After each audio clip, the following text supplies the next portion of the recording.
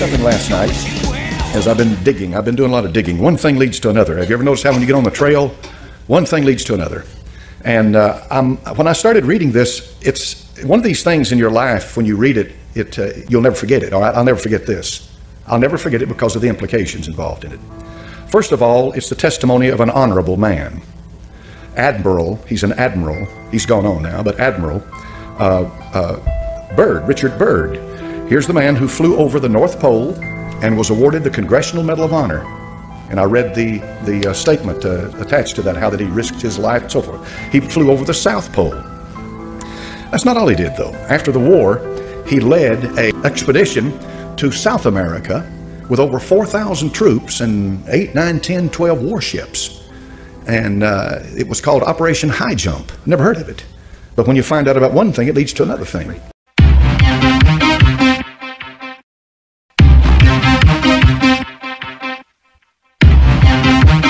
What? Whoa. What? What the fuck? But let's get into it quickly because you're wondering what's going on. The man's an aviator. He's a pilot. And he leaves at 0600 hours. That's 6 o'clock in the morning for folks that, you know, if you're not familiar with the 24-hour clock. 0600 to 6 o'clock in the morning. He flies out and he headed north. He gives updates as to his flight, to turbulence that he gets in the air. He drops his altitude, raises his altitude, standard procedures of any pilot. And he does this, and he talks about how he does it, and continues to fly. He has constant radio checks with his base, so they'll know where he is. They keep up with him. And back in those days, they didn't have GPS and all of that stuff, so they flew by what's called dead reckoning a lot of times. And pilots know exactly what I'm talking about when I'm talking about dead reckoning. He continues to talk to them until he gets down, until he comes. He's flying over the ice. He's flying over the North Pole. And what do you expect to see? Nothing but ice. That's what you expect to see. One sheet of ice after another sheet, just solid white ice, snow, the North Pole. Until he sees a creature down below, which looks to him like a mammoth, and he drops his altitude to about 1,400 feet, and it is a mammoth. And this begins to really get his attention. He sees a mountain range, and at 10 o'clock in the morning, so now he's been in the air for 4 hours, he says he crosses over the small mountain range and still proceeding northward as best can be ascertained. Beyond the mountain range is what appears to be a valley with a small river or stream running through the center portion. There should be no green valley below, no green valley in the Arctic, no green valley. And something is definitely wrong and abnormal here, he says. We should be over ice and snow. To the port side, port is left, starboard is right. To the port side are great forests growing on the mountain slopes. Our navigation instruments are still spinning, and the reason they're spinning is because he's approaching magnetic north. And the magnetic pole, if you ever get around the magnetic pole, you forget your magnetic compass. It's not going to work because the magnetism is so intense, and the movement is so great that it's no use to you. But in any event, he says his navigational instruments are spinning, the gyroscope is oscillating back and forth. Then he sees this beneath, and he says, at 1,400 feet, I execute a sharp left turn to better examine the valley below. It is green with either moss or some type of tight-knit grass. The light here seems different. I cannot see the sun anymore. We make another left turn, and we spot what seems to be a large animal of some kind below. It appears to be an elephant. No, it looks more like a mammoth. This is incredible, he says, yet there it is. He decreases his altitude to 1,000 feet and he takes binoculars to better examine the animal. It is confirmed it is definitely a mammoth-like animal. Report this to base camp. At 10:30 hours, he encountered more rolling green hills. The external temperature indicator reads 74 degrees Fahrenheit. He's in the North Pole. Continuing on our heading now, navigation instruments seem normal now. I'm puzzled over their actions. Attempt to contact base camp, radio is not functioning. And now what follows is one of the most incredible things I've ever read in my life. And let me put it in the context of this. When Satan showed the Lord Jesus Christ the kingdoms of the world in a moment of time, he did just that. He has power. And there are things going on that there's absolutely no physical definition or logical reasoning to, but the existence of it cannot be denied. And this is what's happening here. In 11:30 hours, countryside below is more level and normal. If I may use that word, ahead we spot what seems to be a city. This is impossible. Aircraft seems light and oddly buoyant. The controls refuse to respond. My God, he says, off our port and starboard wings, a strange type of aircraft. They're closing rapidly alongside. They're disc-shaped and have a radiant quality to them. They are close enough now to see the markings on them. It is a type of swastika. This is fantastic. Where are we? What has happened? I tug at the controls again. They will not respond. We're caught in an invisible vice grip of some type. 11:35 hours, our radio crackles and a voice comes through in what appears to, in English, with what appears to be a slight Nordic or Germanic accent. The message is, welcome, Admiral, to our domain. We shall land you in exactly 7 minutes. Relax, Admiral. You are in good hands. I note the engines of our plane have stopped running. The aircraft is under some strange control and is now turning itself. The controls are useless. In plain words, he's been taken over completely. Now, up to this point, you're going to say to yourself, well, this is a madman. Or you may say to yourself, I know the power of the devil. I know how he can deceive. And what follows, he is taken into a city by blonde-haired men who look like these Aryans that Hitler and the rest of them were talking about in Germany. And then he's finally taken to their leader. And when he's taken to their leader, he has a conversation with him. He's their master. And that master tells him that essentially that they've been observing us on top of the earth where we live for a long time, and that we have gotten to the point by killing each other. And they're talking about the atomic bomb that had just been recently dropped on Hiroshima and Nagasaki. You know those two. This happened in 1947, I think this happened. And they were saying that we are going to have to do something with the people who dwell on earth. They tell Admiral Byrd that he's an honorable man, and he asked him, why am I here? They said, because you're chosen to be here. You're a man that we can trust. We're going to tell you what's happening. We're going to tell you all of this. They tell him, they send him back. So he goes back and he tells his superiors. And apparently they tell him to hush this up. This stays hushed until right before he dies, this diary comes out. Because he says, I cannot leave this world without letting humanity know what has happened. I cannot leave. I must tell them what happened. Before we go any further, let's ask ourselves some questions. Number one, did he write this diary? Is this Admiral Byrd's diary? Did he really write this? Number two, if he really did write this, and this is legitimate, this is his diary, then something obviously happened to this man when he was over the North Pole. Something happened. Something obviously happened to this man. Number three, regardless of whatever happened to this man, he's convinced something happened to him, so it's incumbent upon us, what did happen to him when he was over the North Pole? All right? If you press this thing a little further and do a little more studying into it, you'll find out that there's an awful lot of people out there that believe the earth is hollow, that there's not a molten mass in it like they say. Now, if you're a Bible believer, you know this. You know that the heart of this earth, hell, is located. If you believe the Bible, all right? If you believe the Bible. And if you believe the Bible, the book of Revelation makes it very plain that the bottomless pit, which is hell, was opened, and out of that pit came these creatures upon the earth. They're coming out on the earth. They're coming out on the face of the earth. Now, that's a wild thing.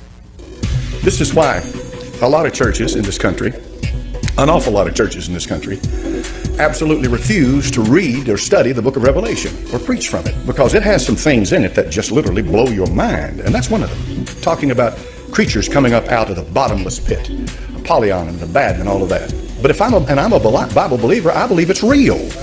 All right. You can get off and you can get way out in left field with a hollow earth theory. All right. And you can get in deep into all of this stuff that I'm just going to present it to you this morning in the context of what we're studying, because we're studying a deceit that's coming on this earth of unbelievable proportions. A deceit, all right, a deceit. Now, we know that Adolf Hitler, when he was Chancellor of Germany, was deep into the occult. We know they didn't do anything unless they consulted their occult masters and prognosticators and what have you. And that the German high command, Himmler, men like that, even Himmler himself was far more into the occult than Hitler, and Hitler was head over heels into it, but Himmler was deep into it. These men were guided every moment of their life by an occult satanic power and spirit. Germany did definitely develop during World War II some of the highest technology on the earth. I saw this the other day on the History Channel, and I didn't know this. Nobody had ever told me this. But this is what the History Channel reported. That two German scientists in the 30s, these two German scientists had split the atom. Now think hard on that. Think hard on that. And it was the German scientist, Werner von Braun, men like that, who got America into space. That's a fact, folks. That's a fact. No question about that. The only reason they didn't put them to death at Nuremberg with the trials was because they needed them. And so they needed their technology, what have you. Anyway, Germany apparently was way ahead of the rest of the world in some of this technology. Germany had a society called the Vril Society, V-R-I-L. How many's ever heard that term? Most people haven't, but a few of you have, all right? That's an occult society. But the premise of the Vril Society was this. They were able to tap into satanic power and apply it to physical things. See? They were able to tap into to occult power. They called it whatever force they called it. We know what it is. The power is either of God or the devil. But they tapped into it. And they were able to apply it to physical things. There are photographs of flying saucers the Germans made. I've seen them. But they're not flying saucers like you know, the classic example of them. But they are flying saucers. In other words, they are propelled by a propulsion system that was unknown by most of the world at that time. But in any event, the bottom line is that the Germans had tapped into the occult world and had begun to build this system based on what they were getting from the occult world. And that system was this. They believed that in the north,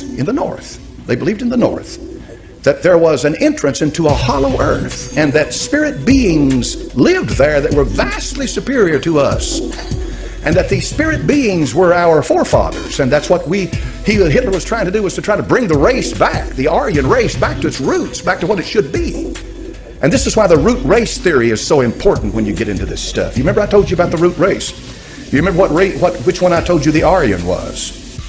There's 7 of them. 5, exactly. 5. It's number 5. It's the 5th. And this root race theory, the Theosophists taught it. Blavatsky in Russia taught it. All of this evolutionary, spiritual evolutionary that brings this super race, this super identity. These people believe that. The evolution, when you talk about biological evolution, all right, you're talking about what they teach at UT and all the major colleges in the world. They teach biological evolution. What is biological evolution? That's what Charles Darwin taught, right? All right, that's simple enough on the surface of it for people to relate to. Biological evolution. I don't believe it, but that's what they teach. All right. Then there is social evolution.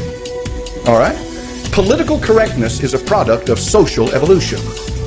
What's social evolution? Well, if biological evolution is true, then social evolution is where the masses and humanity and governments are able to learn how to live in peace and blah blah and so forth. In plain words, social evolution means that there must be a one world government for men to live. That's social evolution. See, that's not biological evolution. But the idea is that if evolution is true, they believe it is, then therefore that justifies the idea, well, men must live together. Then there is this esoteric, this spiritual, this stuff here we're talking about that Admiral Byrd saw. There is that type of evolution, and this gets into the mystical category of it, because this gets into that highbrow stuff about the spirit beings that are channelers and guides and are communicating with people. And the U.S. government would never tell you this, but they've had all kinds of experiments into this, and they've got labs, and they've got underground labs, and they're doing experimentation into this stuff, and all of this is going on right now, and people go off on the deep end when they get into it, and you got to be awful careful with it, because you can get into this stuff and you can become possessed by these spirits, because these are demons, and these demons are smart. Admiral Byrd saw something. I don't doubt that for a minute, but he did not see a civilization of advanced beings that had evolved to that point. What he saw was either an apparition or a physical manifestation of some spirit power that's demonic. That's what he saw. But it blows my mind to begin to realize how powerful it is. What I'm going to say to you this morning, I want to say it to you, and I want you to take it to heart. When the deception comes, if you're not a born-again believer, you'll be swept away with it. The deception will be greater than you ever imagined in your life. It is going to be profound as to what happens. When Ted Gunderson talked about, and I put it together, he talked about people in the high places are Satanists. What he's talking about, they're Illuminati. He's talking about spiritual power in high places that will bring about a one world government. And by doing that, they intend to rule the world. And they have the help of a whole I don't know what do you call it, a mass of demonic spirits who are able to perform all kinds of miracles, deceptive miracles, manifestations, and all of this stuff to help them to bring about that one world government. And the goal is so that they can put one man up and worship him as God, the Antichrist. Now, there is a mind behind all of it. There's a mind directing it, and that mind is the devil, Lucifer. He wants worship. He wants worship. He covets worship. He does. And money's nothing to him. And the souls of men and power is nothing to him. He's got power. He covets worship. That's why he said to the Lord Jesus Christ, you fall down and worship me, and I'll give you the kingdoms of the world. He covets it. Now when you look around yourself, and what I'm talking about, I've talked about Bird and I've talked about this other stuff. You got to ask yourself the question, well, how long is it going to be then? I mean, they've got all this technology, they've got all this stuff going. How long is it going to be before they bring this together and they do it? They're already doing it. It's already happening. It's already happening. When you look outside, how many of you have noticed these little antennas that have a square box on top of them? That's ELF. That's an ELF antenna. You know what that's for? Ostensibly, it's for this. Send frequencies into your head, and you wonder why is it that I'm thirsty, or why would I like to have an ice cream, or why, all of a sudden this desire hits you. It's because they're feeding this stuff into your brain. Now you say, well, now that's crazy, preacher. That they wouldn't do that. The government wouldn't do that, would they?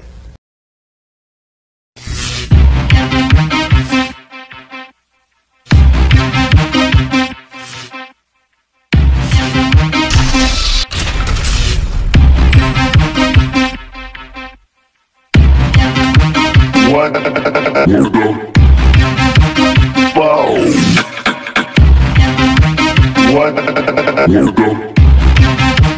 What the fuck?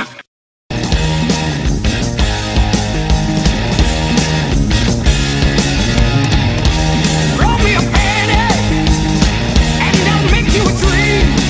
You find that life's not always what it seems. No, don't you know that I read something last night as I've been digging. I've been doing a lot of digging. One thing leads to another. Have you ever noticed how when you get on the trail, one thing leads to another? And when I started reading this, it's one of these things in your life, when you read it, you'll never forget it. I'll never forget this. I'll never forget it because of the implications involved in it. First of all, it's the testimony of an honorable man. Admiral, he's an admiral. He's gone on now, but Admiral Byrd, Richard Byrd. Here's the man who flew over the North Pole and was awarded the Congressional Medal of Honor. And I read the statement attached to that, how that he risked his life and so forth. He flew over the South Pole. That's not all he did, though. After the war, he led an expedition to South America with over 4,000 troops and 8, 9, 10, 12 warships. And it was called Operation High Jump. Never heard of it. But when you find out about one thing, it leads to another thing.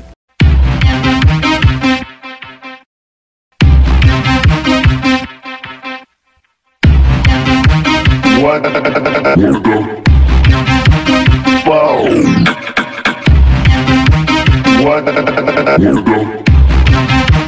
What the fuck?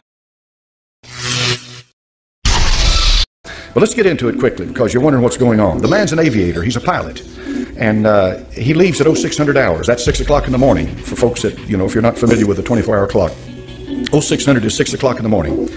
He flies out and he headed north. He gives updates as to his flight, to turbulence that he gets in the air. He drops his altitude, raises his altitude, standard procedures of any pilot.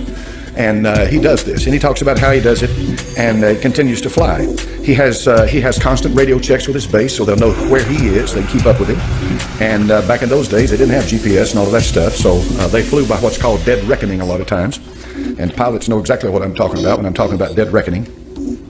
He continues to talk to them until he gets down, until he comes. He's flying over the ice. He's flying over the North Pole. And what do you expect to see? Nothing but ice. That's what you expect to see. One